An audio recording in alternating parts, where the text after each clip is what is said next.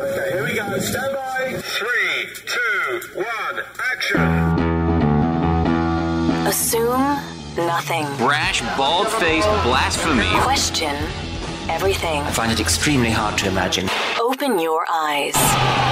It is quite all right to be an atheist. The fastest growing group of people in the country has been measured as being those who have no belief or who are atheists. You don't have to be apologetic or quiet about it. Challenge the opposition. You see religion on 100 fronts losing the argument. And start thinking. This is The Thinking Atheist Worldwide.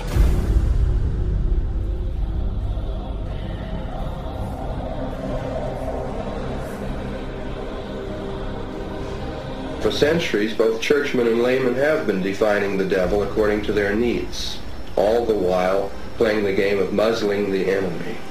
They've been inventing the rules of how devils should behave, how Satanists should behave, how devil worshippers should act. And they have been in an authoritative position to do this, because naturally they are the men of God, they are the men of the church. Supposedly they are the men who've been doing battle with this devil and been absolving their parishioners of these devil's promptings. In this manner have they maintained a convenient means by which to escape the blame for their inadequacies or indiscretions. The devil made me do it has long been a stock alibi. Once it held very firm. Now, fortunately for us, it has become ludicrous to say the devil made me do it.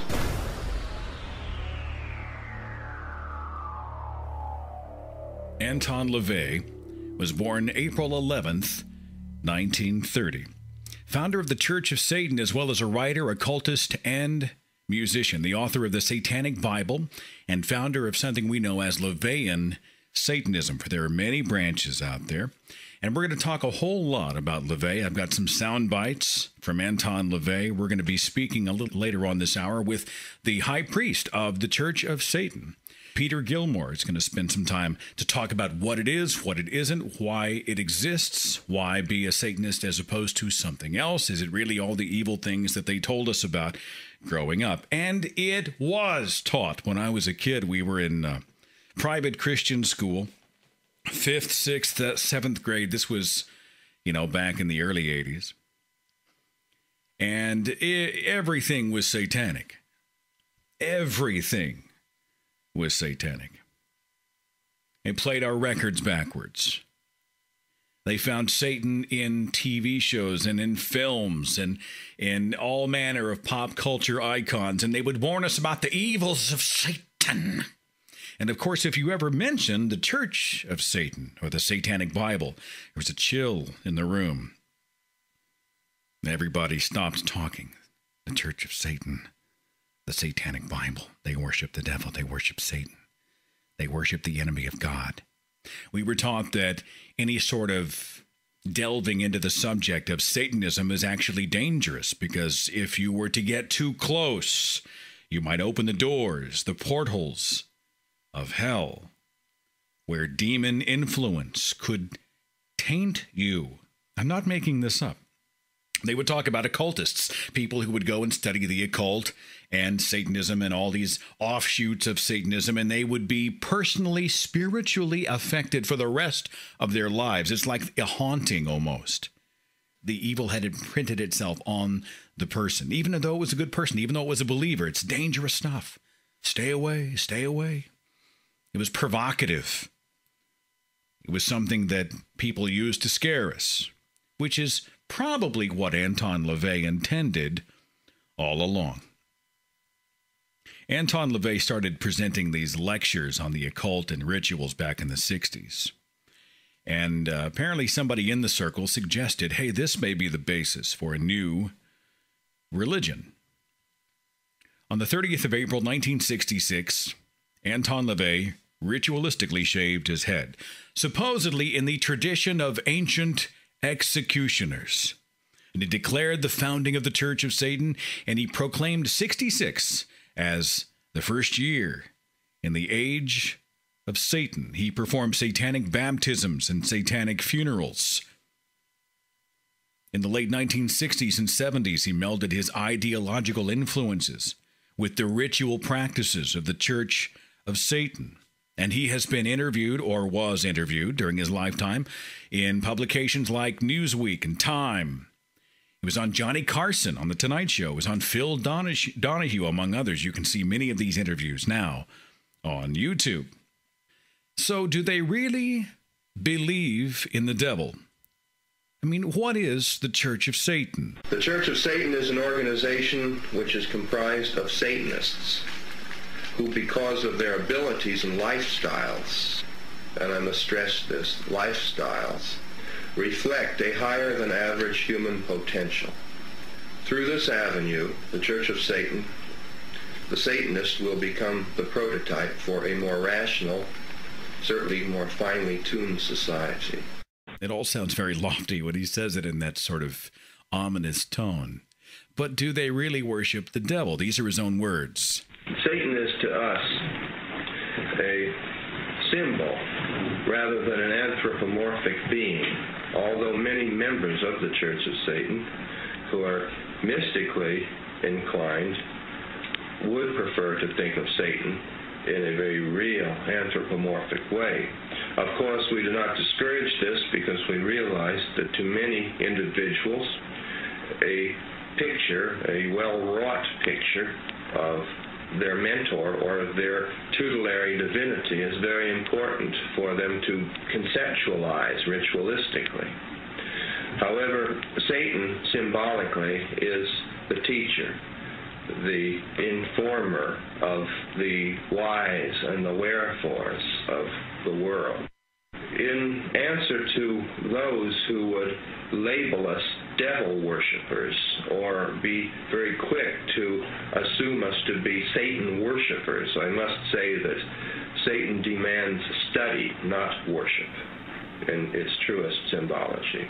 We're going to go to your calls and see what you have to say before we get into the more formal interviews a little later on this hour. I've got an 805 on the switchboard. You're on the Thinking Atheist Radio podcast. Thanks for helping me kick off the show. Who's this? Is this 805, did you say? Yeah, this is 805. You calling to be a part of the show? Yes. Listen, yeah, I've had a little bit of being around these people that actually call themselves Satanists. I have 4 friends who've been in it, one who's still in it. And matter of fact, I got to go to his wedding, and they did it in a satanic or whatever they did in their show. And I have to say, everybody gives me crap about it. They were like, oh, my God, you went to this thing? And I said, yeah, it was actually very entertaining. It was fun. I didn't get this vibe like they were really worshiping anything. I think it was just pure entertainment. And I really didn't see the harm in it. It's not my cup of tea. I've read the book. But, you know, hey, each to their own. And I really was not affected. It didn't change anything. Matter of fact, I felt like when the more I was around it, to me, and I like the way my friend said it, he said, you know, we get into these theatrical ways of carrying ourselves, but at least we admit that we're being pure actors up on stage, unlike Christianity won't admit that they're just being pure actors up on stage and just playing out a role. We enjoy playing our role, but my big problem with Satanism for me, not saying that it's a problem, but it's a very selfish one, which is fine. But I think there's also a balance with selfishness a little bit. And so on those parts, I was, you know, that it really wasn't my cup of tea. But I don't see anything wrong with it, and I didn't see any harm in it, and all the hoopla they made out of it. Well, tell me about the ceremony. I mean, was there an altar? Was there the Princess of Lust? Did they do all of those types of things? Tell me about it. Oh, yeah, they had like, you know, they had the big Baphomet up there. They had this altar. They did the whole thing. This woman was I guess, one of the priests. And I guess they're associated, from what I gather, he told me, with Peter's group. And they're out of here. I'm out of Hollywood, California, but I live up here in Santa Barbara. And this was about 6 years ago when I went to go see this thing, and he invited me. And yeah, it was like this whole ceremony, and they did it with, you know, they had this sword, and they would do these particular sayings, and I can't say the names of them because I'm really not that familiar with them. I was going to try to get my friend to call in, but he kind of refused, and the nature of his business. Well, it's probably not the kind of thing you want on a resume. I mean,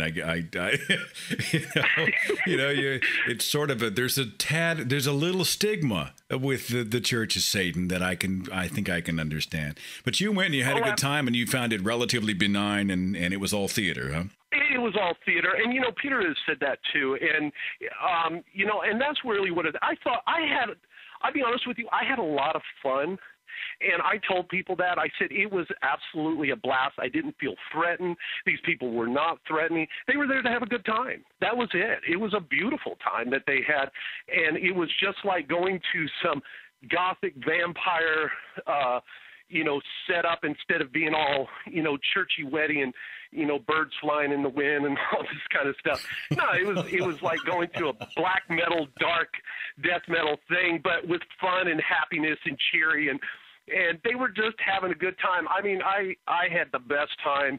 I was laughing. I was carrying on. I had great conversations. You know, it beats the hell out of doing a traditional ceremony that sounds like every other ceremony that's been done. At least you got a new memory out of the deal, a new life experience for sure. I'm really glad I did. Matter of fact, I was going to have him on this radio show that I do, a radio show, which I've actually did. Hey, I got to tell you this, and I don't want to take up your time. I know you got other callers, and you can always kick me off when you're ready. But I want to tell you that you've been a huge influence on me. And out here in California, I've introduced you to so many people to go on YouTube and also your website. And I'm still trying to get on to, I've been emailing you, but I'm eventually going to get a bunch of T-shirts because everybody really loves that T-shirt called You Pray For Me, and I'll think for you. You like that one, do you? Well, everybody does. Awesome. Well, it and means when a lot. I show that, on top of that, on a radio show, we've played some of your clips of like Noah's Ark and all that, but I always did it. I just want you to know that I did it and always promoted you because I have to say you've got some brilliant videos. I've been totally impressed with what you have, and I'm really glad you're bringing this subject up because I think it has been totally misconstrued, and I think it's time to put this out on the plate and sort of hopefully put it to rest. Well, you should have some new ammo shortly. I'm editing a video tour of our trip to Kentucky's Creation Museum. That should post later on this month. I started the edit this week, and I will tell you that the forehead is just pink from the face palming that's been going on since I started. Thanks for the call. Thanks for kicking off the show, and thanks for the kind words. It means a lot to me. Appreciate you, man. Oh, no problem. You have a beautiful day, and on my behalf, tell Peter that I said hello, and keep up the party. All right, take it easy. Just everybody wants to say hi to the high priest of the Church of Satan. Y'all are going straight to hell. The Satanic Bible was always something that was, it was very ominous when they talked about it. The Satanic Bible. Would you like to hear the 9 satanic statements? They are as follows. Number 1, Satan represents indulgence instead of abstinence. Number 2, Satan represents vital existence instead of spiritual pipe dreams. 3, Satan represents undefiled wisdom instead of hypocritical self-deceit. 4, Satan represents kindness to those who deserve it instead of love wasted on ingrates. 5, Satan represents vengeance instead of turning the other cheek. 6, Satan represents responsibility to the responsible instead of concern for psychic vampires. 7, Satan represents man as just another animal, sometimes better, more often worse than those that walk on all fours, who because of his, quote, divine spiritual and intellectual development, unquote, has become the most vicious animal of all. 8, Satan represents all of the so-called sins, as they all lead to physical, mental, or emotional gratification. 9, Satan has been the best friend the church has ever had, as he has kept it in business all these years. Had an email from someone who had personal experience with Anton LaVey in the Church of Satan. Her name is Kitty. She says this: by the time I was exposed to Anton when I was nearly 16 and he was less than a decade from his death, I was already steeped in esoterica, mythology, folklore, and counterculture. I found that if I asked a question of him, that he would speak freely and pontificate at length for as much to share his knowledge with you as to hear himself speak. I didn't find him to be hardly the bastard that a young girl in the late 80s might be prone to hear that he was. These circles of metaphysical types can be torrid beds of rumor and gossip. I never really understood the sniping and the biting that can go on among people that profess to believe in concepts like karma. Satanists don't necessarily believe in karma, just to be clear. I'm speaking more to the pagan New Age community in general. Anyway, I was not aware that he had a certain reputation, but I never bore witness to it. Philosophically speaking, I've always appreciated the ideas that you must put yourself first and take responsibility for your own choices and actions. Be objective, be honest, own your own your practice of magic, and be passionate in your life, your love, and your ritual.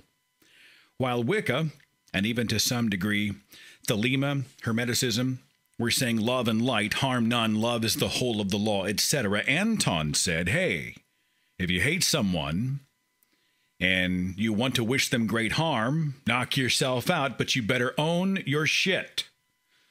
While all of New Age was being very fluffy and Jedi, Anton came in like the Sith and said denial of anything, pleasure, pain, good, bad, light, dark, is just bullocks. Kitty continues, don't waste your time with anything that doesn't bring you closer to your goal or serve your higher purpose. He said, you are your God and only you can walk your journey. And you're only going to get this time to do it. The adversarian is inside of you. Use a system of meditation and ritual to develop your focus to get what you want. Conquer your inner barriers. For some people, I saw this become a fanciful and elaborate self-delusion that they were making everything happen just by force of will. This is rampant in magical types, and it becomes very irritating very quickly. I'm sure you can see at this point that while I was pleased to share in the conversations about things like what patterns in human behavior get them stuck, and the nature of self-help, spirituality, gurus, etc., and how LaVey and Satanism openly mocked both monotheism and even its pagan neighbors. I don't have a great deal of patience for some of the personality types that gravitate to a philosophical order that espouses indulgence of the ego. The Church of Satan, at its inception, made great commentary on human nature and offered ways to moderate your behavior to achieve a more satisfactory outcome to your life. It's not terribly groundbreaking. I don't think anything really is. I think we sometimes get charismatic people that can articulate their paradigm and have it resonate with people. I think that was Anton LaVey. At length, as I moved on to learn of other things, we did not keep touch. I would think he thought little of it, and like his philosophy of do what's best for you, just assumed I was off doing what was best for me. Kitty, thank you very much for the message. Okay, we go back to the switchboard here with someone who has experience in another flavor of Satanism. What's your name? My name is Dominic Rossetto. All right, so you were a member of what organization? The organization was called The Process, Church of the Final Judgment. Oh, that's kind of an ominous title. I mean, what was it? Was it a Satanist church? Was it something else? Satan was a big part of it. The church believed in the unity of Christ and Satan, that they were both parts of the same whole. As a matter of fact, their teachings started out with four principal deities. It's kind of like the whole four-pole universe kind of thing, where you had Jehovah, Lucifer, Satan, and Christ, all separate aspects of the same kind of Godhead. So they were part of each other. Were they like the good and the evil twin? Kind of like, well, even in the Bible, there are passages where Jehovah says that I created evil. The whole idea is that good and evil can't exist without one another. So what did you guys do? Did you have a holy book? Did you have mantras that you chanted? Did you have ritual? What'd you do? We had a lot of ritual. We had a Sabbath assembly every Saturday. We had teachings that came down from a person that we called the teacher. That was a guy named Robert de Grimston. They believed that mankind has gone wrong, that we spend our time denying what we really are and what's really going on, and that the end of the world is coming. And when the world ends, everything's going to be brought together. And if you weren't one of the ones that knew what was going on, then you were really kind of screwed. It's kind of a weird mix. You've got apocalyptic teaching, you've got a little bit of the Book of Revelation, you've got a little bit of Heaven's Gate, a little bit of Jediism. You've got a whole potpourri of belief systems. It was all in there. I was a minister of the church for about 4 years. This was in the mid-'70s. You're not a member now. No. The organization is pretty much defunct. I mean, there are parts of it around. A good portion of the people that were left started a really big animal sanctuary and do wonderful things with animals, which is nice that they've gotten out of religion. It just came out of your mouth a certain way, and it just caught me. Oh, yeah. Do wonderful things with animals, yeah. Well, they went out, and now they do wonderful things with animals. So how did you get from the... I can't deny what they might do with animals. How did you get from the four poles and the evil twin and the end of the world to being an out-and-out atheist? What happened to you? Well, for me, it was a wonderful thing in a way for me, because what happened is I learned a lot about how you control people by using religion. And because, I mean, naturally, as a minister, part of your function is to bring people into the fold and to get them to stay. Well, you get them to stay by controlling them. And a lot that I learned was the way that you use validation to make a person feel wonderful, to make a person feel welcome, to make the person feel like they're more important than they thought they were. And if you keep doing this, they're going to hang around. Then, of course, part of what you do is you ask them for either money or services, and when they give them that to you, you validate them some more. And if they don't, well, then you sort of kind of cut them off, in which case they're going to come back and look for what they were getting before that they're not getting now. Well, what's your take on the actual Church of Satan? They reject any idea of any deity. They're just kind of playing up the man as God aspect of it. What's your perspective on them? Well, I did get to actually know a lot of people that were involved with that kind of thing, being that our church, had the whole Satan aspect, so we got a lot of Satanists hanging around. And I did actually look into it quite a lot to get a perspective on where they're at. For me, being that I was in my 20s at the time, which is a difficult time for probably all of us, where you explore a lot of different possibilities because you're confused about a lot of life. You're just learning how to live. And my take on the whole Satanism thing is just that, when a young person wants to feel good about themselves, they want to feel like they're in control of things. And a lot of the whole Satanism idea revolves around magic. And the whole idea with magic is, if you believe it, then you feel all of a sudden that you have powers that you always wanted. If you believe in magic, then you can control the universe just by thinking about it. Who doesn't want to hurt somebody that's hurt them by just willing it? I think it's a big kind of compulsion that's probably part of all of us. Almost like you're in a role-playing situation where you are acting out in fantasy all the things you secretly would desire to do in the real world. Does that sound right? That's exactly it. Again, it's the whole wishing can make it so kind of thing that I think every little kid wants that. Well, I'm glad for your perspective, my friend. And, right now you can be a high priest of the Church of Reality. How's that? That's a much more satisfying position. Much more satisfying. Much more satisfying. I spent some time on the Church of Satan website, churchofsatan.com. I had two thoughts. My first thought is, you guys need a web designer. Big time. It is a text fest. I mean, I don't know how much web traffic they have, but it is a black backdrop. It's black text with a red stroke on it, and then purple text way below it. And it's these huge mounds of text.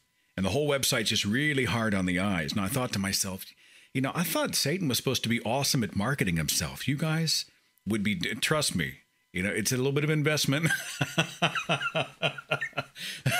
Just a little bit of investment and some marketing there for Beelzebub, and I think y'all are going to get some benefit out of that, and that's some free advice from me to you, okay?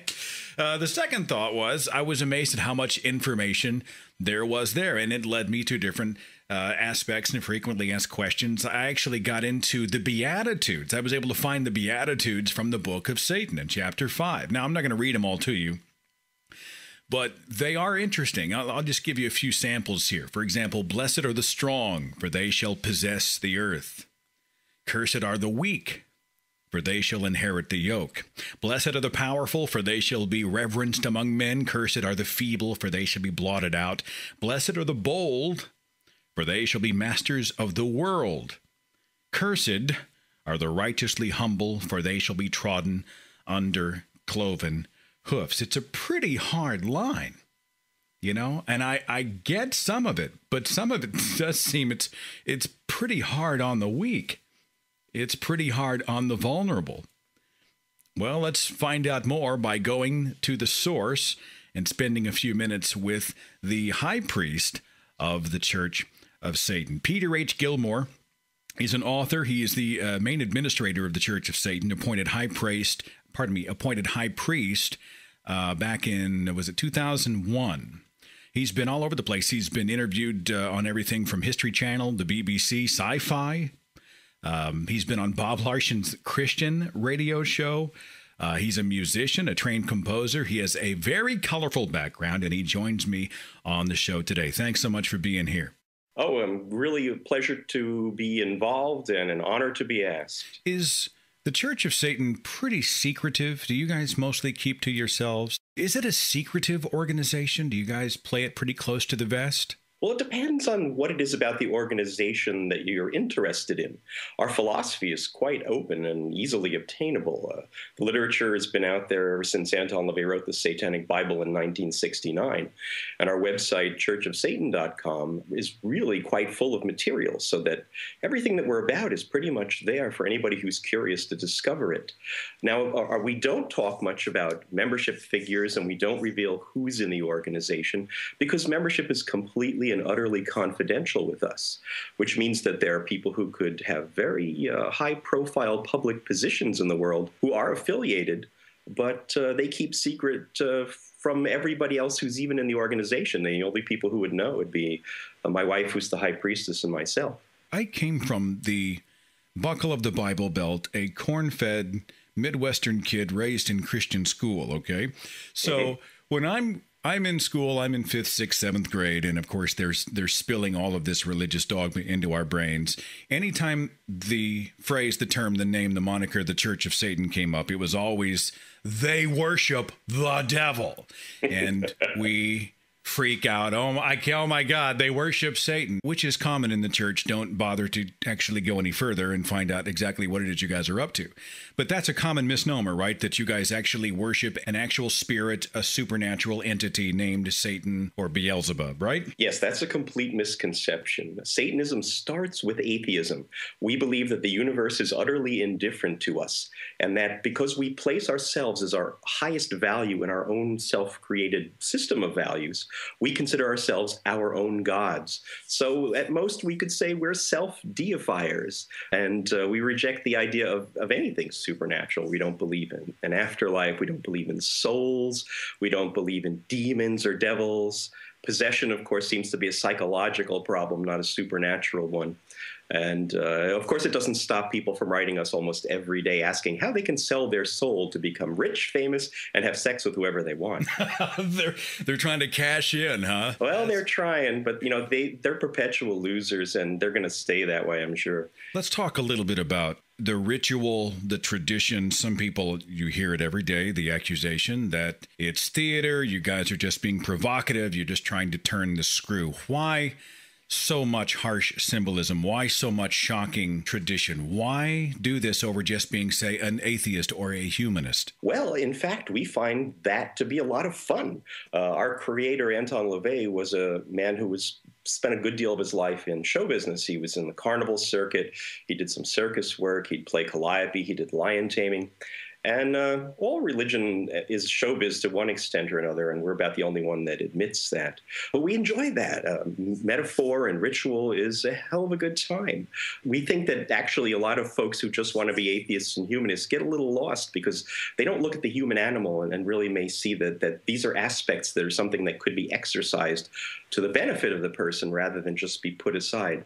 I remember that if you looked at American atheists under Madalyn Murray O'Hair, they were constantly trying to invent symbols for themselves and coming up with replacement rituals and such, because people kind of felt bereft, I think, not having anything that they could do that they could use to reinforce their own values. Ayn Rand talked about consciousness being conceptual and that you'd create metaphors out of a lot of percepts, you'd build up larger concepts, and that kind of idea that a symbol brings together so many different concepts all at one time. Symbolism is very powerful for the human animal. So we employ that, and we think we do it in a way that's a lot of fun for people who have our kind of aesthetic. And we don't feel that it's something that everybody should be interested in. We tend to be kind of Halloween-y sort of folk. And again, it's a good time for us, and that's really the best aspect of it. But outraging people is fun too. All of these stuck-up religious folk who feel that they have the answer and that they're running around talking about some kind of great spiritual awakening after death. We'd just like to dump cold water on that and shock them and shake them up because, they're complacent. They think that they really do run the world. And we're showing them that there are other points of view and they can be dramatic and fun and engaging. I'm talking here with Peter H. Gilmore, the high priest of the Church of Satan. When I was in the church, I noticed that a lot of the churches would attract regular people, and they would also attract a lot of people who were just seeking attention. Do you find that the nature of the Church of Satan, you tend to attract a lot of people who are sort of rapping on your doors, who want to join up, who are simply looking to be provocative? They want to be able to tell people. People say, where do you go to church? And they could, of course, reply, I'm a member of the Church of Satan. Do you find people who are kind of the thrill seekers who want to be a part of that? And what do you do with them? Well, it's kind of interesting. We really don't get a lot of those kind of people. I think most folks who are thrill seekers and want attention can find plenty of ways of getting it on their own without having to say they're part of the Church of Satan. Because if they're in the Church of Satan, that kind of bad guy badge may not get them where they want to go. It could only really be a very brief thrill that could then backfire and not get them the kind of strokes that they're looking for. Most people want a good guy badge. They want to be seen as somebody to be emulated and honored and held up for esteem by the mass of society. What we do get, though, is that since people misinterpret what we're about, that we get the folks who are often the detritus coming to us, the losers who are saying, I want to sell my soul. I want, Satan to make my life better because my life is crap.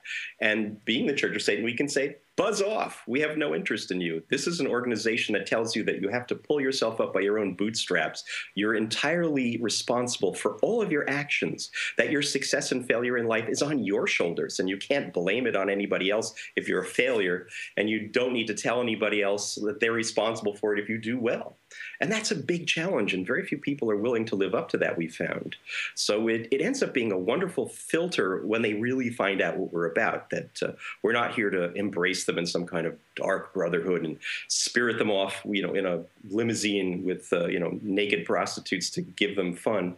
Our attitude is that if your life is not wonderful, then it's your own fault, and get off your ass and make it good. Does the Church of Satan have sins? I mean, there's a lot of, I don't want to say, is it hedonistic? It's, if it feels good, do it. If it tastes good, drink it, kind of, there's a lot of that going on. But is there a moral code that you guys follow? Oh, absolutely. Well, first of all, we would not say we're hedonistic. We're actually Epicurean, because hedonism implies uncontrolled, rampant, just going wherever you need to go. And that kind of being out of control of your life is something that Satanists oppose. We really feel that we have to be masters of ourselves, and that includes all the pleasures that we're going to be seeking.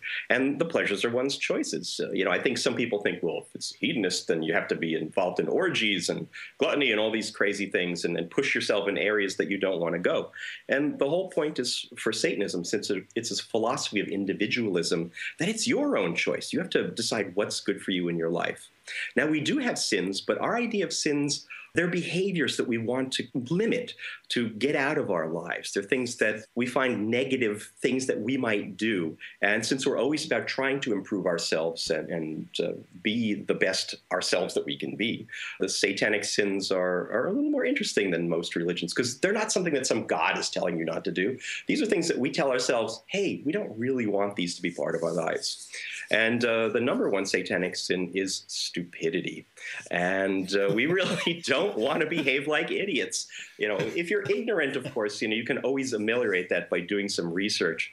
But we kind of find that our society thrives on stupidity these days, that everybody's out there trying to take advantage of folks just being a bunch of dumb sheep. And we oppose that for ourselves. I mean, if other people are stupid sheep and folks want to take advantage of them, fine. It's not our business to save them. We're not out here to save anybody. The second satanic sin is pretentiousness. And we find that if you're posturing, if you're a braggart, unless you can really deliver the goods, then shut up. We don't want to hear that nonsense. Be honest about what you actually can do. And we Satanists are really very strict self-critics.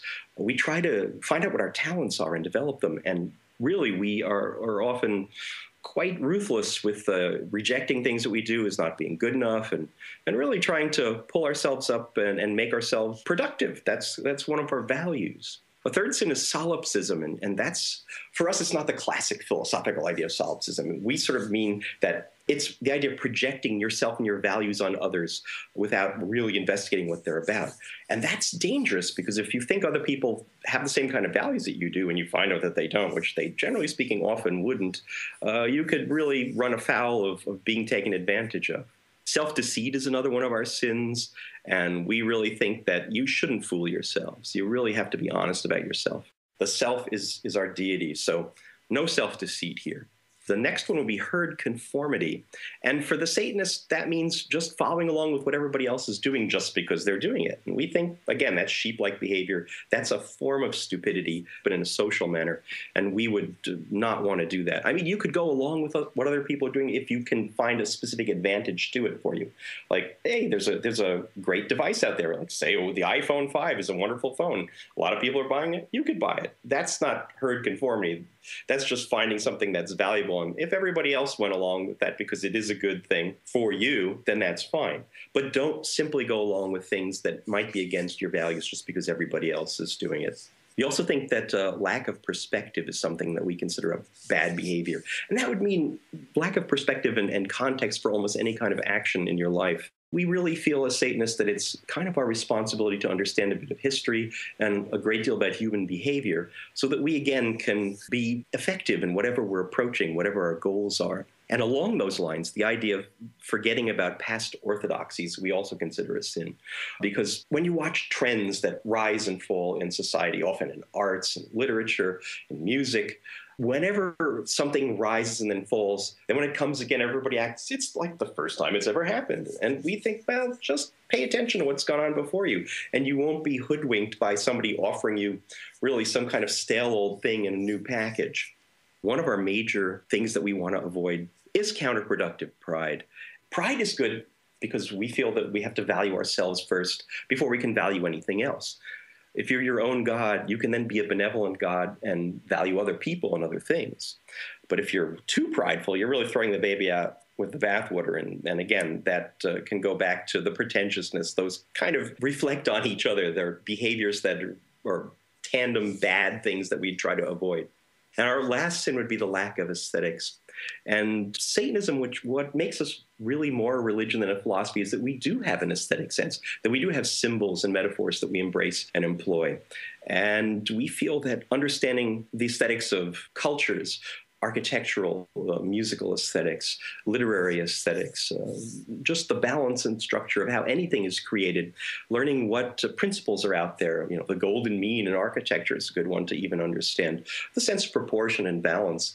Being able to know that is, we think, an enriching thing. So as Satanists, we encourage having an aesthetic sense, and so we really denigrate the idea of people who actually have none whatsoever. Talking here with Peter H. Gilmore, High Priest of the Church of Satan. Now, I've had some fun with this. Obviously, in my own mind, I'm I'm always conjuring, the organ. In fact, I saw some YouTube video of LaVey himself who's sitting in front of the organ, and he's totally playing it up, and the dark arts and the symbolism in it, and especially during this time of year. And as we approach the Halloween holiday, there are people in my former community, the Christian community and other faiths, who are going to be locking up their black cats and hiding their virgin daughters because they are convinced that members of your organization are going to go out and kidnap the animals and the children for sacrifice. And I want you to speak to this. Sure. Well, first of all, we love animals because we feel humans are animals just like all of the rest. We don't make any distinction between humans and other animals. We feel kinship with them. Now, the idea of sacrificing, Anton LaVey addressed that really directly in his book, The Satanic Bible. And we always have to point out, it's right there at the top of page 89, and it says, under no circumstances would a Satanist sacrifice any animal or baby. It couldn't be clearer. And the whole point is, animals, we find, follow their natures. Humans are about the only animal that can contradict their own nature. So Satanists value animals. And children are a potential. They have a potential to be allowed to follow their nature as they grow, rather than have it stunted, as so often the Christians and other spiritual religions will do. The spiritual religions have seemed to feel that whatever you do naturally is something bad. And it's just this wonderful game and really con game that they do by saying anything that you feel that you want to do is evil. And since you're going to keep doing it because it's natural for you, and they say it's evil, you have to go to them for forgiveness if you want to get into their heaven. So they trap you all, anybody who believes in those spiritual religions, into being subject to bowing down and asking forgiveness and being transformed so they can reach this mythical heaven that they keep trying to offer you. So the bleeding of your blood into a cup and drinking it, does that kind of stuff exist? No, we're actually not interested in that kind of unhealthy behavior. Okay.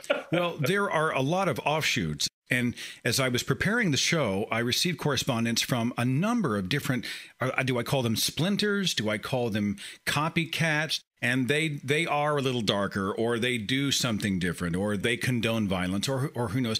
What is the official Church of Satan stance on all of these other organizations that sort of borrow from your name? Well, we consider them pseudo-Satanists because most of those people are essentially devil worshippers. They do believe in the Christian God, and they do believe in the Christian devil, and they've decided to opt to worship the loser in that mythology. And we think it's foolish to believe in either of those mythical figures. Theism is to us a poison. It's an evil. It's something that has caused grief for as long as human history has been recorded. And those folks, if they're claiming they're the Church of Satan, they're liars. And since we actually have trademarked our organizations, various aspects of it, they could be legally sued for that. I really haven't seen anybody else claiming to be us or use our names, but there's a lot of crap on the internet where there's these nutty devil worshiping types. And actually, I think for the most part, it's like a handful of kids or just idiots with a website. They're looking for attention, and they get it because they say all these things. But if you look at them, they're probably living in their mom's basement, going to a job, if they even have a job, that's really low level, that they're probably close to being fired from. Yeah. They're again, like societal rejects and losers, and this is their way of trying to get people to pay attention to them. Folks like that are generally really of no consequence unless they're the type who are inclined to actual criminal activity. And since the Church of Satan's philosophy is one of law and order and supporting the idea of a social contract, we do not look well upon people who do criminal acts and think they should be prosecuted to the full extent of the law. For you, Satan epitomizes the pleasures of the flesh, the enjoyments that religion would normally forbid. Satan is sort of your way of tweaking the church, right? That's close. But Satan more to us is an inspirational figure, like he was to Mark Twain or Byron or Milton, as a symbol of pride and individualism and liberty. We're not really using it just as a way of being negative and contrary to Christian or other spiritual religions. Because we don't embrace any spiritual religion at all. We think they're all equally foolish. So for us, there's this great feeling of pride that we are individuals and that we can celebrate that. And you guys take a harder line than a lot. You don't believe in turning the other cheek. No, not at all. You don't put up with any shit. Is that what you're saying? I mean, precisely. We don't think anybody should really. How else should you live? I mean, should you be a sheep? Should you bow down? Like, we're against tyranny. We're against subservience. We're out there to try to promote the idea that people should be self-directed. But again, we understand that there's a range of abilities in the human species, and that it's not for everybody. Not everybody can form their own horizons, as Nietzsche would ask for the Superman to do. He only felt that a Superman could do that. We think that that may be an exaggeration, but sometimes when you see the mass of people out there and how clone-like they behave, then perhaps he's right, that you really have to be a Superman to do that, and that the percentage of folks who can direct themselves is very small, a very tiny little capstone to a very big pyramid. The funny thing, too, though, is that there was a point called the Satanic Panic from the late 80s through the 90s when evangelical Christians were putting up people who were claiming to have been part of some kind of diabolical organization that was doing just exactly what your church taught you, that there was babies being bred for sacrifice and animals being slaughtered, and that demons were teleporting people. It was during that very time period as well. It was the mid to late 80s and early 90s, you betcha. Yeah, and we call that the Satanic Panic. And it was really, if you've ever read Harold Brunvon's books about urban legends, all that kind of stuff was spread in the techniques he has basically described in his books about how urban legends begin and are promulgated. So Geraldo Rivera was actually probably the worst person responsible for keeping that nonsense going. And they were just crazy folks, even some who were part of law enforcement, who would go around saying, yes, this is indeed going on. And they'd often have books that they were trying to promote, or they'd be offering themselves as consultants to other law enforcement around the country, and they'd charge people a fortune. They go to, say, a small police department and say, I'm an expert in occult crime, and I'll charge you $300 a head for each of the officers in your local force. And then they'd bring in crap that they bought in some occult store and claim that it was at some scene of some murder, and it was all nonsense. And at that point, I was often doing television shows sitting alongside these people and exposing them for the liars and frauds that they are.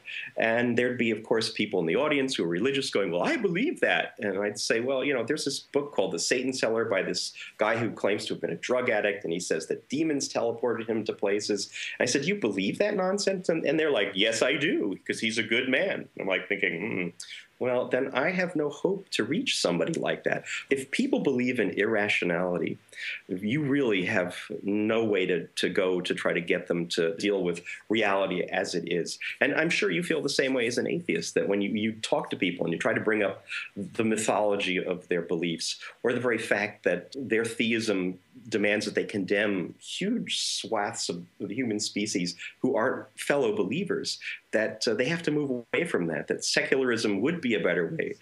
But you can't really bash through that with some folks. They're a lost cause. I have to bring to attention that Mike Warnke, the author of The Satan Seller, was exposed as a complete fraud. He had never spent any time as a Satanist high priest. He was never a drug user. He wasn't in the Vietnam War. He hadn't done any of the things that he said he was going to do, and he was exposed by someone inside the Christian faith, and it was a huge scandal at the time. Yeah. I've got all those articles. It was wonderful.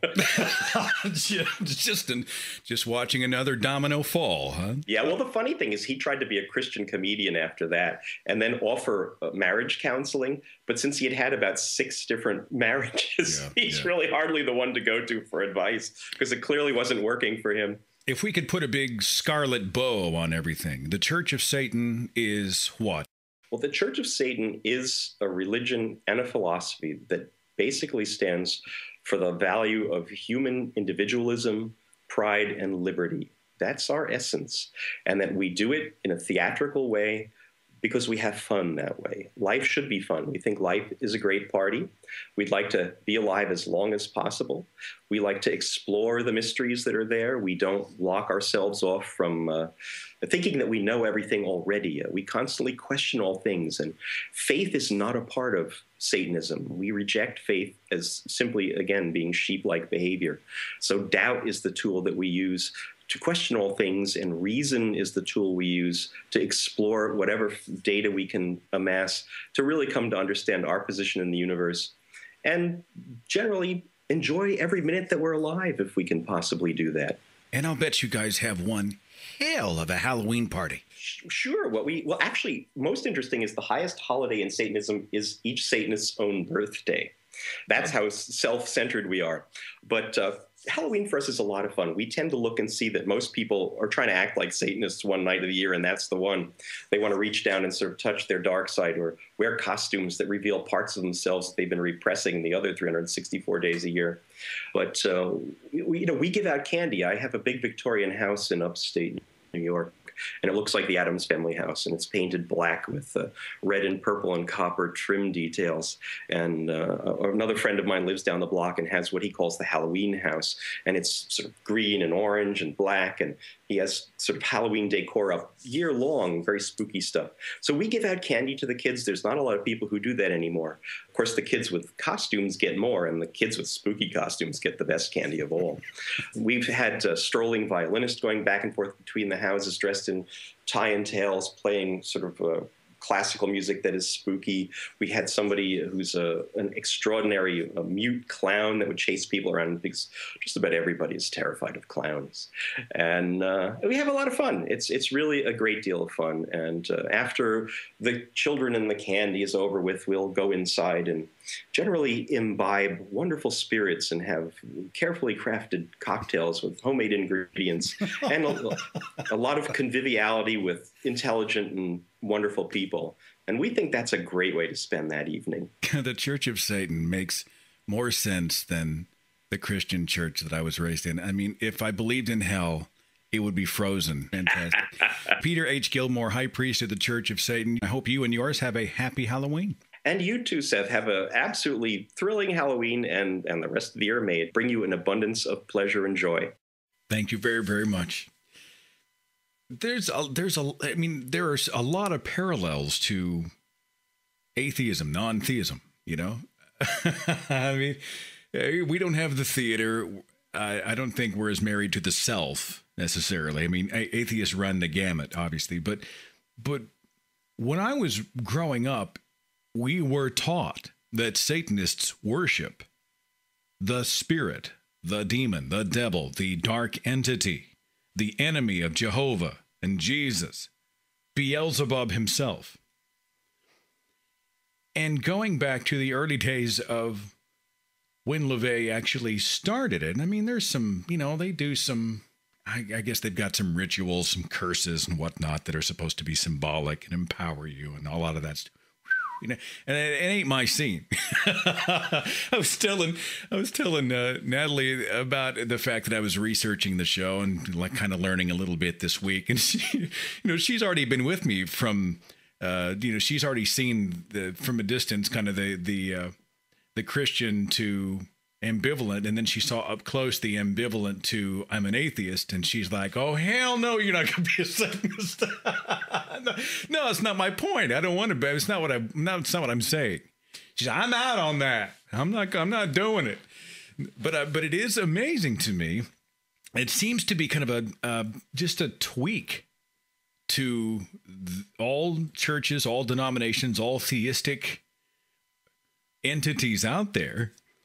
And not only are we going to be the very epitome of the thing that you are afraid of and preach against, but we're going to have a hell of a time doing it. It seems like just this big middle finger to the church. Maybe that's what he had in mind all along. I had an email from James. He said this. He said, "First off, I consider all isms to be bullshit. Took me a long time to embrace atheism for that reason. Logic and empathy should drive our views. We will never get rid of guns, religion, and drugs. They just need to be kept out of the hands of the nuts. People think if we ban something, it will disappear. Ban guns, drugs, gays, then they will all disappear. When people adopt an ism, they are told they will have to buy into all or nothing. This has and will never work. Isms are half nonsense, half ideology, half opinion, half superstition, and half based in good intention. All politicians are full of crap. We're left with the lesser evil. I'm a Democrat for the same reason I'm an atheist. It's the only thing that currently makes sense." I'm not sure how much more you could cram into one paragraph, James. So anything with an ism, you totally reject. April sent a message and said, I have been a member of the Church of Satan for almost a decade and have identified as a Satanist for about 13 years. I've been a Church of Satan witch, an elevation and title within the Church of Satan since 2006. Professionally, I am a high school science teacher, a profession that many would consider very unlikely for a Satanist. As such, any interview or perspective offered would be tantalizing but anonymous. Of course, she was talking about maybe being interviewed for the show. I'm so deep in the Bible Belt that separation of church and state is in practice disregarded to the point it would be a professional liability to be known as an atheist. And that being the case, it'd be career suicide for my affiliation with the Church of Satan to be known. Unfortunately, too many atheists and agnostics persist in thinking Satanists are not atheists due to our use of, quote, greater magic. Yet this conclusion of the atheist and agnostic community derives from a very different definition than the one that Satanists employ. Essentially, humans have co-evolved with religion in its various forms for thousands of years. Even though prayer has no impact on the external physical world of the practitioner of religion, it is known to have real psychological, physiological impacts on the person who is praying, much the way a placebo can have a physiological impact on patients. The act of prayer, much like positive thinking, can mold and change the inner workings of our neurons in ways that scientists still do not fully comprehend. Yet the power of suggestion is documented so widely that it is standard practice to measure the effectiveness of new medication against a placebo in a double-blind study. The difference between Satanists and atheists is that Satanists see no need to throw out this useful tool that our brains seem to be hardwired to harness. Instead, Satanists allow the optional practice of magic, which is not a requirement to be a Satanist, so intentionally, skillfully, and willfully refocus our own brains in accordance with our own ambitions and aspirations. As Satanists, we can use the powerful tools of ritual and imagery cultivated by religion in the absence of any recognition of an external deity to exploit the power of prayer or meditation to influence our own brain chemistry in the same mysterious ways that religious employ. In this way, Satanists benefit from the cathartic release and positive emotional boost that many religious people gain from their delusion, but we receive these benefits without the manipulation of religious institutions or the delusion of a deity. Thank you so much for the message. LaVey himself talked about using Satan, taking what the church fears the most and sticking that symbol right back in its face. The great devil's advocates of the past, Friedrich Nietzsche, Mark Twain, Herbert Spencer, H.G. Wells, Shaw, Bierce, all of them, they were able to hold a looking glass up to man, but man, momentarily viewing his self-deceit upon reading the works of these people, could quickly avert his gaze and find solace in his spurious rule books. The time for an organization of devils was not yet ready when these devil's advocates existed. For only a strong, organized movement could force the mirror of self-revealing before the world's eyes and hold it there. And this is what we wish to do. Hold that mirror up. From chapter 3 of the Book of Satan, it says, "Love one another, it has been said, is the supreme law. But what power made it so?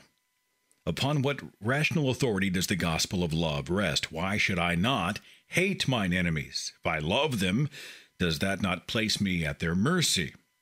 Is it natural for enemies to do good unto each other? And what is good? Can the torn and bloody victim love the blood-splashed jaws that rend him limb from limb? Are we not all predatory animals by instinct? If humans ceased wholly from preying upon each other, could they continue to exist? Is not lust and carnal desire a more truthful term to describe love when applied to the continuance of the race? Is not the love of the fawning Scripture simply a euphemism for sexual activity, or was the great teacher a glorifier of eunuchs? Love your enemies and do good to them that hate you and use you. Is this not the despicable philosophy of the spaniel that rolls upon its back when kicked?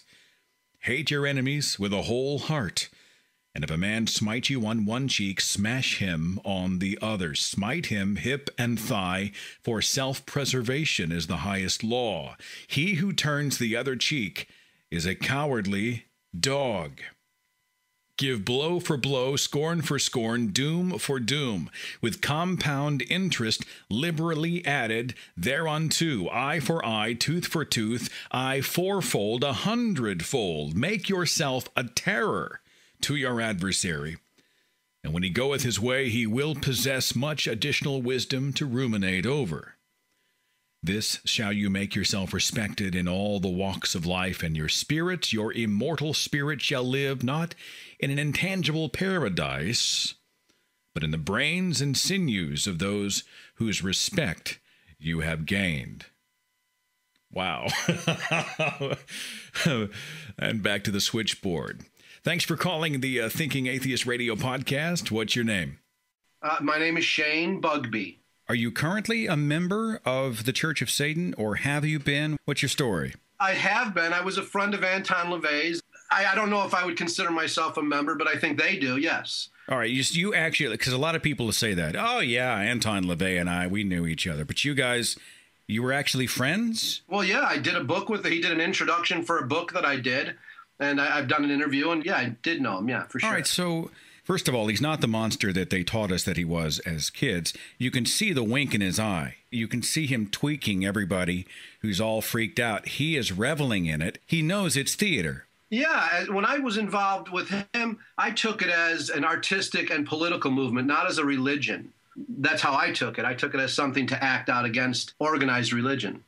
A Satanist is a person who can't be stuck to the wall. You can't really define them. So his take on it is maybe a little different than my own take or another Satanist take on it. It's just about individual free will. So why be Satanist instead of, say, atheist, agnostic, humanist, rationalist, whatever? Why Satanism? I guess why be a Black Panther versus being an activist for other things? It was part of the zeitgeist of the time. It was part of being on the world stage, the theater of the absurd. That's how I saw it. Did you tell people I'm a member of? Well, you said you weren't necessarily a member, but did you say? I would if they were Christian. Yeah, I would. If someone was, "Are you a Satanist?" I would say, "Yeah, I'm a Satanist." But if I'm talking to atheists, no, I'm an atheist. That's what I would define myself in today's social standards. I'm an atheist. So has that happened? Some clean-cut, fresh-faced believer walks up and asks you where to go to church, and dude, I was run out of a town for stuff that being friends of Anton LaVey, like literally run out of a town, shunned and run out of a town. So has that happened? Yeah. And when I tried to explain myself to people, there's not a lot of explaining when you decide as a young metalhead to go once in a while, yeah, I'm a Satanist. The internet sort of caught up with that kind of 70s type of stuff where, my stuff was on the internet. So it's like, how do I explain to this small town in Minnesota that, well, I'm an atheist, but I say I'm a Satanist for artistic and political expression because I really find religion to be a drag on humanity. Do you think Satanism sort of attracts the people who like the shock value? They like dressing up in all black and the blood red and the theater and all of they enjoy telling people that they are a member of the Church of Satan? Do you think they get a kick and that's why they do it instead of just being a rationalist? Unfortunately, now I think it does attract stuff like that. Before, like the old COS stuff was really, it was really strong. It was really strong with artists and philosophers, really just trying to get together. It was really a think tank. Now it has become attractive to people who are being abused or picked on in high school and need theatrics that will scare people away. And that's how a lot of that has become, yeah. Is there an actual church, like a facility, or is it more like people join, but they are these members in their own circle and they just sort of have their membership card? Is there a building, a Church of Satan? Well, no, there's not. Like it's just basically a philosophical pursuit. And like with any philosophy, once it is practiced, it sort of becomes a religion. But, philosophies are meant to be added to, I think, Are you no longer a member, or is that for a particular reason? Yeah, I do not enjoy Peter Gilmore. Really? So you stand far apart from him, and his particular organization in its current form. Do you want to speak to that? Well, yeah, I am at odds with that stuff. I am at odds with him and his version of the Church of Satan. Like, it's really become a religion where people practice what they believe. LaVey's individual beliefs, they practice as law. And that is not part of the artistic and political movement that I was involved in. Again, like I said, philosophy is meant to be built on. And that's what I thought was beautiful about what LaVey was doing, was he was letting people like myself build on it and explore that kind of stuff rather than practicing rules. There are no rules to your existence on this earth. You know, they're man-made rules. And so I just don't agree with how Peter runs things. He's looking to sell T-shirts now. Did I hear you say you'd written a book? Was it on the subject of the Church of Satan? It is a big part of that book. Like I said, I got run out of a town for being a Satanist publicly. Now, what does that mean? You lost a job, they protested in front of your house. What does run out of town mean? What that means, it's really a harsh situation. You laugh at it first, and it's fun when you walk into the small town grocery store. This is a town of 2,000 people in the middle of the woods. And it's sort of funny when you walk in there and the whole grocery store goes silent. Me and my wife enjoyed that part of it. And then it got progressively worse and worse, where we started to get death threats. And then our landlord came over one night and said, you know, you guys really have to leave by the end of the week. Then we had our friend that was an American Indian come to us and say, you guys really have to leave. There's something really bad going to happen. And, you know, just had my wife come home in tears and shit like that. It's really not an easy situation to go through.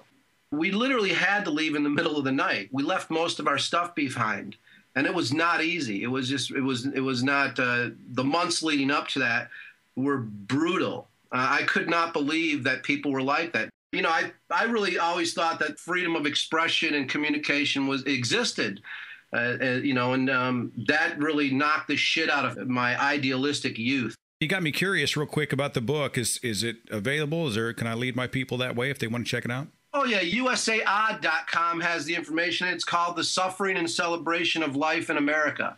And it comes with a film as well. It's a multimedia type of expression. It's a 531-page book and a 80-minute film. Thanks for the input and for your perspective. Much appreciated. And we'll see what everybody else has to say about it, okay? Well, thank you so much. We'll try to get as many of your calls and emails into the final minutes of the show as we continue talking about Satanism, especially LaVeyan Satanism. It has been said that the most powerful thing in the world is an idea whose time has come round. The idea that the enemy might conceivably have something worthwhile to say is now with us. In fact, is that demon within each of us really an enemy, as we have so long been taught? Or will it be recognized as the guiding spirit of enlightenment that it really is? We must remember the word daemon does not imply evil, but simply a guiding spirit, a motivating spirit. Anybody else look at photographs of LaVey and immediately think of Ming the Merciless from Flash Gordon? Google it. Look at the photographs side by side and tell me they're not brothers. Tell me I'm not crazy. 704, thanks for waiting on me. You're on the Thinking Atheist radio podcast. What's your name? Zach. Zach, thanks for waiting. What's up? Well, my school, there's a Bible class, and I went to the website of our school for teachers. I went to her university website to check out, you know, her background. And on her university website, university being used lightly, there was a story about a Satanist, supposedly. I don't think the story's true. And it's like a kid walked into her Bible class, said, I worship Satan and I serve him, blah, blah, blah. And then he was suddenly converted like 3 weeks later. Okay, so let me make sure I'm tracking. You went to the website that was posted by a teacher at your university? No. I'm a high school student. Okay. And my teacher has there's a Bible class at my school for some reason. It's an elective. And then I went on their website, her website on the school website. I see. And she said something about how a Satanist went in, proclaimed that he was part of the Church of Satan, and became a convert a few weeks later. And the whole thing sounds contrived to you. Is that close? Yeah. Yeah. All right, man. Thanks for sharing. Thanks for waiting. Take care of yourself. I love your show and videos. Appreciate that very, very much. I appreciate you listening today. Take care of yourself. Yeah, thank you. 619, you're on the Thinking Atheist radio podcast. Who's this? Hey, this is Zach Black. How you doing? What's going on, Zach? What's your perspective on the Church of Satan? Well, I think I have a unique perspective because I was a member of the Church of Satan from 1994 till 2010 when I resigned. So I had some questions for Gilmore, but since he's gone, I just wanted to state a few criticisms against the Church of Satan. Yeah, we'll make them rhetorical questions. Go ahead. Hit me. Okay, cool.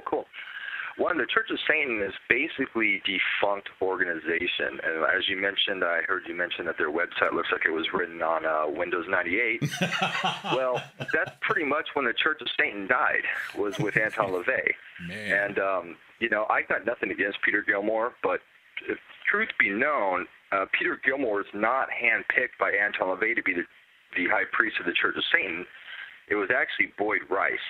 And Boyd Rice declined it, and Peter Gilmore was given the high priesthood of the Church of Satan by Anton LaVey's lover and inheritance of the Church of Satan, Blanche Barton, as a gesture of respect for his financial support when Anton LaVey died, and Gilmore helped support her to get back on her feet.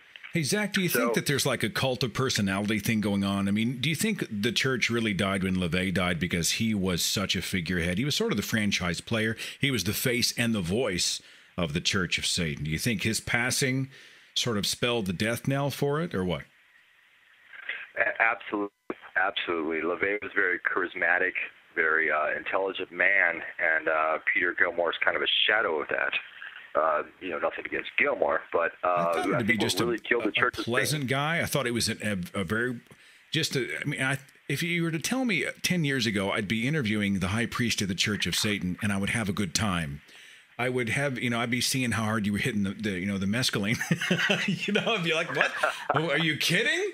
But I found the guy to be completely pleasant. I don't know anything about him or the organization outside of that conversation. But I did have the thought that I still, at this moment here in 2012, think of LaVey when I think of the Church of Satan. And I wonder if LaVey being gone has really sort of diminished the overall presence of the organization. Oh, absolutely. Absolutely. The LaVey died in 97, and the first few years after 97, there was an administrative thumb wrestling match to try to restructure the hierarchy of the Church of Satan. And what really killed the Church of Satan, though, wasn't Peter Gilmore.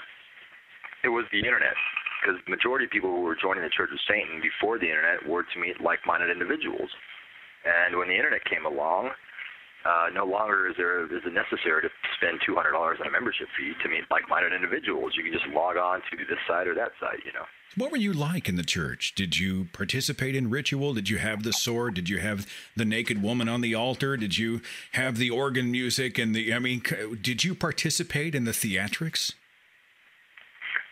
Actually, that's kind of a misconception. There are very few people that actually participate and have what they call now, it wasn't called this back then, but they call now active membership.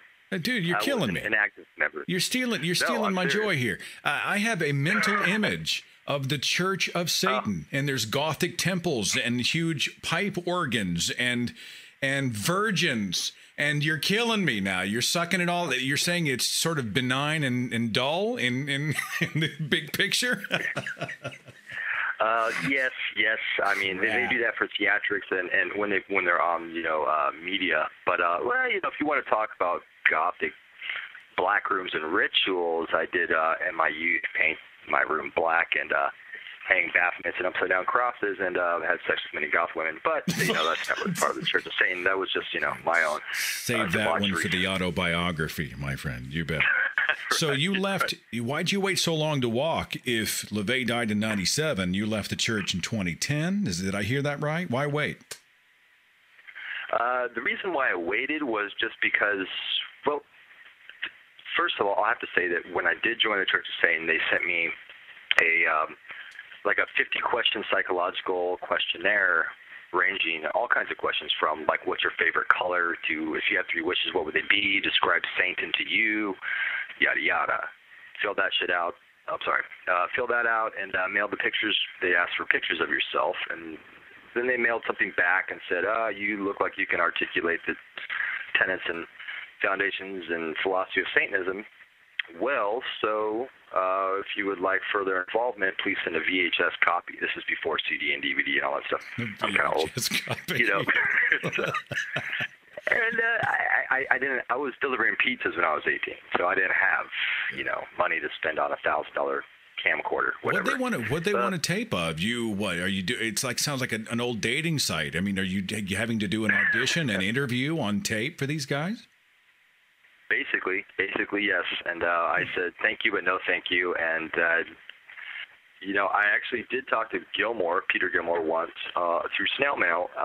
When Anton LaVey died, I had a subscription to a publication called The Cloven Hoof and the Black Flame that Gilmore at the time he was the administrator for. And I never received my copies, and I wrote him a letter, and he basically told me in a polite way to, you know, go F off. So that was my last communication with Gilmore. Granted, this was a long time ago. Maybe his attitude is a little different now, but yeah. But no, you know, there was no real active involvement. Like, you know, there was a handful of people that gravitated around Mr. Gilmore. And what I want to make clear here is that the majority of Satanists are not members of the Church of Satan. You know, granted, there are Satanists in the Church of Satan, but the majority are not the Church of Satan. And the Church of Satan wants you to believe that you can only be a member of or you can only be a real Satanist. And they stress that, real Satanist, if you pay the $200 membership fee and you get your little fancy red card. So are all these offshoots just, I mean, come on. I mean, are they just kids in their basement trying to be cool? Are they attention getters? Are they legitimate organizations? Probably all the above, right? Yeah, all the above. You know, Satanism is not a religion, it's a philosophy, and I don't think the word church should have anything to do in the same sentence or paragraph with the term Satan. Satan is nothing but the adversary, and Satanism is the adversary. Ism is being put into action, okay? And there are people capitalizing on this. There are death metal fans that dress like Marilyn Manson and piss off their parents, you know. You have, you know, just like Christians. I mean, you know, you look at Christianity. Jim Jones, you know, the mass murderer, he considered himself a Christian, and he was, I think, you know, he had some sort of title in the church, but he ended up killing 90 people or whatever, or however many people. You know, that doesn't necessarily reflect on all of Christianity, just like Satanism. I mean, there are kooks, there are cool people. It's just a cornucopia of nuttiness. I get the vibe they just attract some of the more theatrical, some of the more flamboyant, some of the people who they have the kind of personality where they want their lives to have more, for lack of a better word, theater in it, and they choose this way of expressing their own lack of a belief in a deity and more of a personal responsibility to, as Peter said himself, pull themselves up by their bootstraps and own it. I mean, do you think that's close? I do think that's close, and it's been a very common criticism against Satanists. Satanists are nothing but atheists in Halloween costumes. That's a great line. That's a great line. I wish I could have coined that, but I didn't. I didn't say that. But no, that's a very common criticism in Halloween costumes. Yeah. Well, they've certainly given us some good discussion. Anything else before I move on? You know, no, that's good. I'm glad that Peter Gilmore came out of his hole and decided to do an interview and actually do something for once. But yeah, I've enjoyed listening. All right, thanks for the call. I do appreciate it. Man, anybody else feel the temperature in the room drop about 20 degrees right there? Ooh, man, anybody else chilly? It's interesting what he said about having to record a video audition and send it into the Church of Satan. I just picture that you get sort of your membership packet in the mail.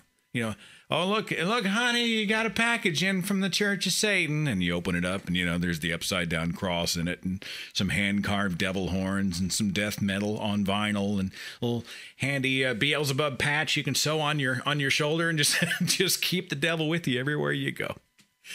I've got time for one more before I finish up with an email here. Let's talk to 310. You're on the Thinking Atheist radio podcast. Who's this? Hey, Seth, this is David. David, thanks for waiting on me. Appreciate you being on hold for so long. What do you think? This has been a great broadcast. This is actually the first time I was able to call into your show, and I just wanted to thank you for being there to support me through my transition, because I came from a very similar background as yourself. And I actually dated a witch once that actually thought of the Satanists at work as being the antithesis of Wicca, and so it was just kind of interesting just hearing the fact that they are basically just atheists. I've had some requests to do some shows about Wicca, and I am ill-equipped to do it, just like I was ill-equipped to do the Church of Satan. So we'll probably cover it, but I'm going to have to lean on the experiences and knowledge of others. It's something that I simply don't know much about. Did you ever practice any sort of dark art or Satanism or do anything provocative along those lines? I dabbled in Wicca through my transition out of Christianity. What was your background in Christianity? Was it like, were you a conservative, like a Baptist? Were you Assembly of God, Pentecostal, Catholic? What was your background?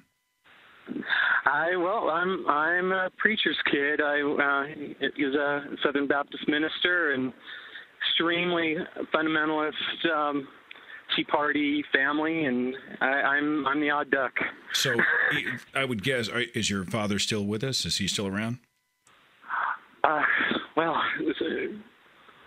It's strange you should say that. I just got a message actually through Facebook from my sister that he is quickly declining. Everything his system is shutting down. He's been dealing with Parkinson's for quite a few years, and he's losing a lot of weight, and he's probably not going to make it out through the month. I'm really sorry, man. I'm really sorry to hear that. And it's probably been a tough road, because had your parents known that you walked away from the beliefs that they taught you? I think everyone in my family kind of got the idea, because I was never really a church goer. I wasn't really one to appreciate being preached to. I thought that the path was supposed to be very individual. So why'd you dabble in the whole Wiccan thing? I mean, were you searching? Was it attractive because of the ritual? Was it because it seemed to be the antithesis of the sort of clean-cut, white bread Baptist family that you came from? What was your motivation to make that jump? It was more like placating the other half. Yeah, it was something I dabbled in just out of, being able to understand, the other point of view, because I was still a practicing Christian at the time. What's your perspective on the Church of Satan? Everybody around here, some people think it's a joke, and I get it. Other people say it's ridiculous and stupid. Opinions run the gamut. What's yours? Well, it's kind of interesting because, like we know, they are just atheists, and they are. I guess the good comparison with Satanists, from my point of view, is they're kind of like the transvestites in the gay community. We kind of, stick our noses up at them, but they're just expressing themselves in a very theatrical way. Well, I appreciate your call very much, and I'm glad you're listening, and I wish you the best during a difficult time with your family, my friend. I know it's going to be probably a rough few weeks, but for what it's worth, all my best, okay? Thank you, Seth, and I will definitely be calling back on a more appropriate subject. Sure. Go take care of your family, all right? All right. You have a good one. You bet. That is tough. That is tough. I had an excerpt here out of the second chapter from the Book of Satan. It says this: "Behold the crucifix. What does it symbolize? Pallid incompetence hanging on a tree. I question all things as I stand before the festering and varnished facades of your haughtiest moral dogmas. I write thereon in letters of blazing scorn, lo and behold, all this is fraud.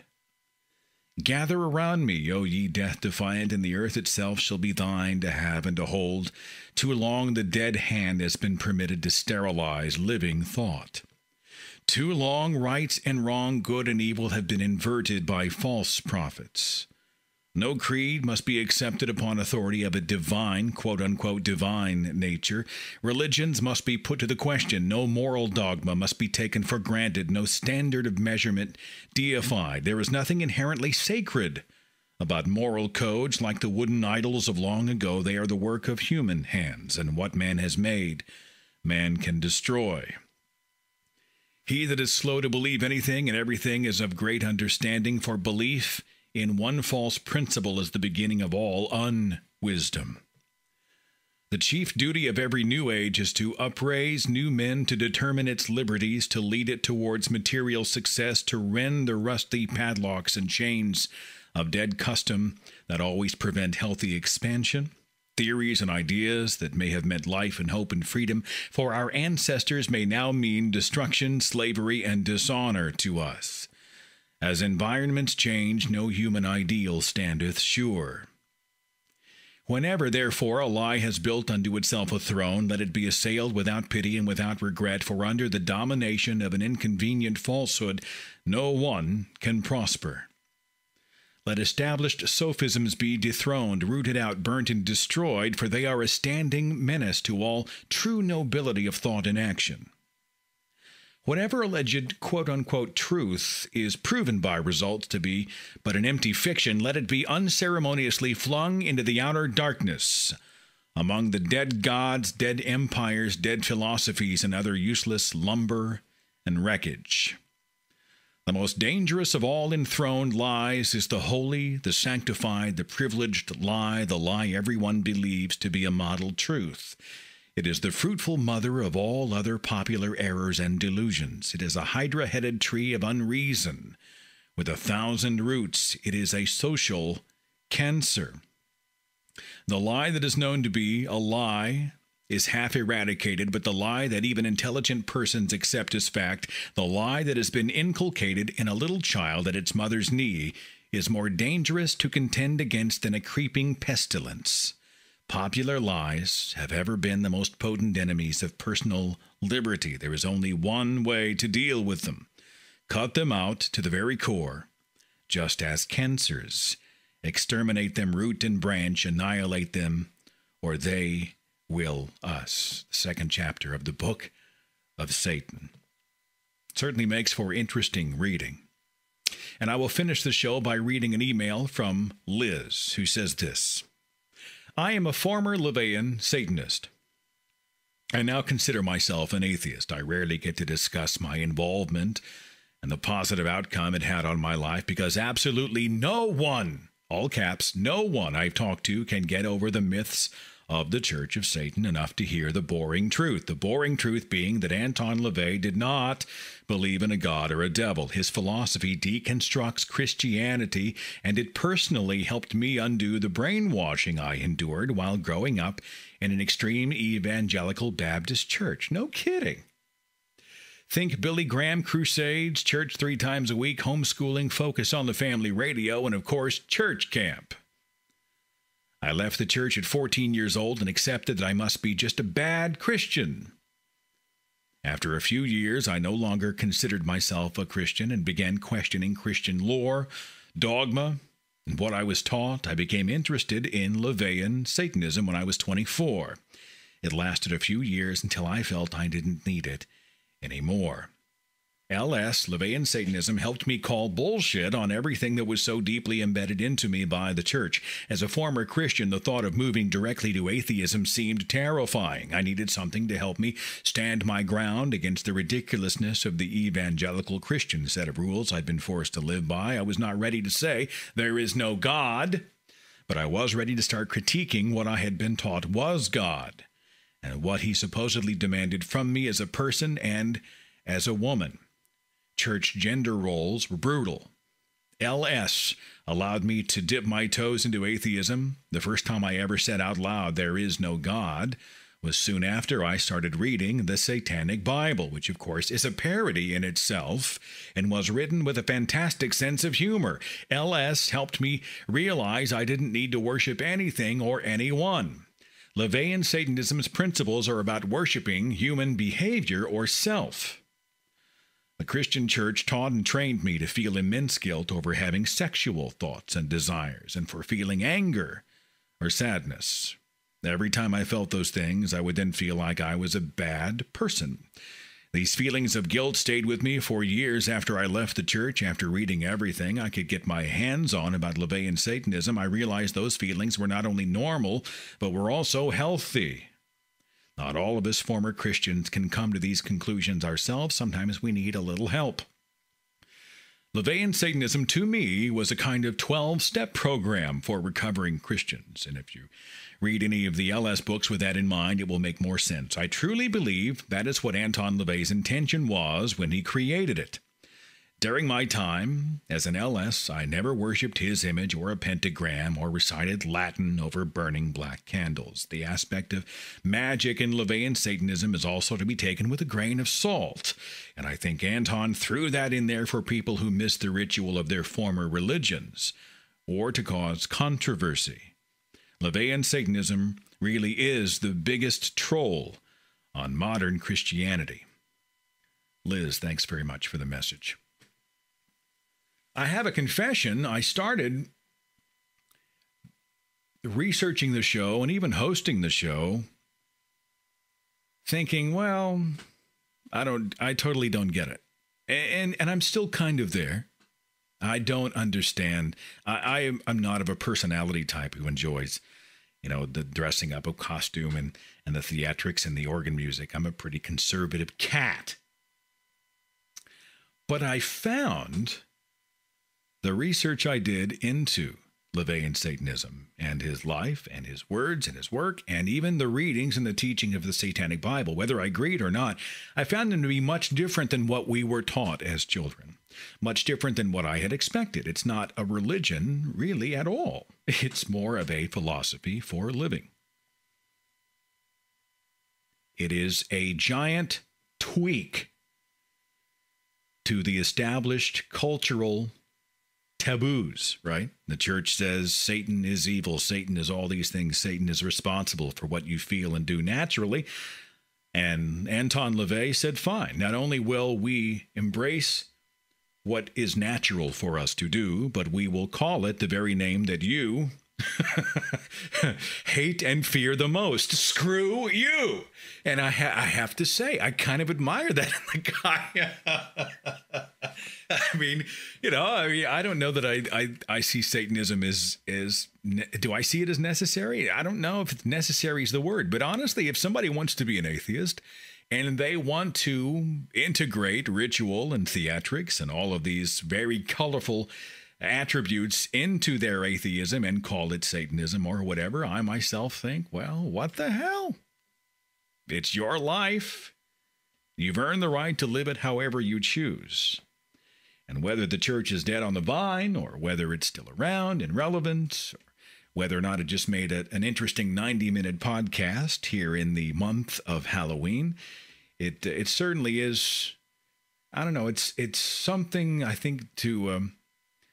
It's a much-needed wink, I think, at a very straight, stuck-up, guilt-ridden, and often repressed culture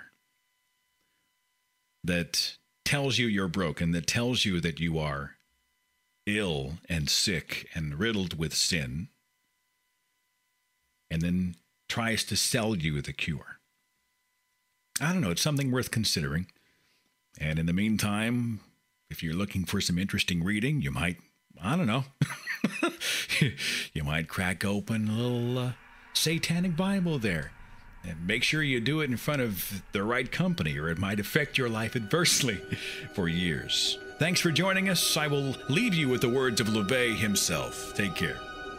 Man must quit kidding himself.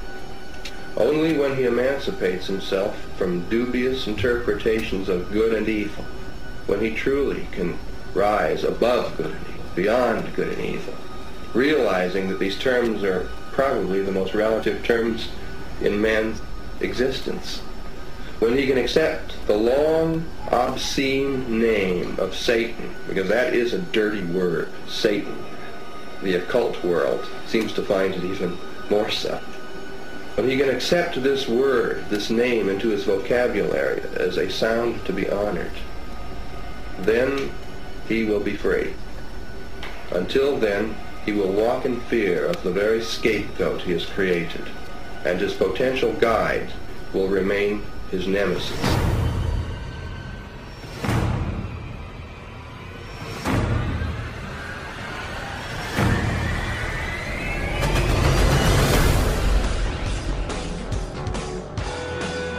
Follow The Thinking Atheist on Facebook and Twitter.